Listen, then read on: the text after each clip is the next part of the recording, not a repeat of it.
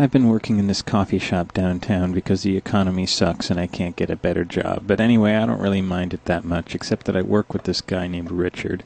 He looks like this. He's got a round face and he lifts weights and he's kind of stern looking. All in all, he's a nice enough guy, but all the good-looking girls that come into the store go to Richard's cash register instead of mine. Now, I don't know if Richard's that much nicer or better looking than me, but his voice is really low, and he has this faint accent, and when a good-looking girl comes in, he always says, "Hello, how are you today?" And the girl says, "Fine, and you?" And he says, "Very well, thank you." And then they start talking and talking for like 10 minutes, and I'm waiting on all the other customers, except for the next good-looking girl who comes in, who will also go to Richard's cash register instead of mine. So I guess I've been trying to find a way to fix this, because lately when I see a good-looking girl a few people back in line, I try to time it right so she comes to my register instead of his. It's a little hard to explain, so I'll draw you an aerial diagram.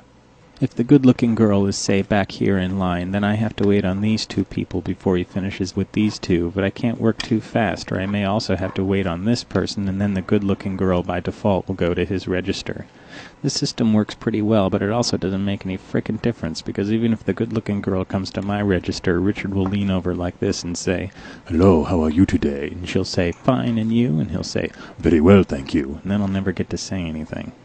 So today I got to work and found out that Richard had called in sick, and so I started working the cash register, and this really good-looking girl came in. So she came up to me, and I said, "Hi, how are you?" And she said, "Fine, thanks. Is Richard here?" And I said, "No, can I get you something?" And she said, "No thanks, bye." And she left. So anyway, I don't like Richard anymore. He's a big jerk.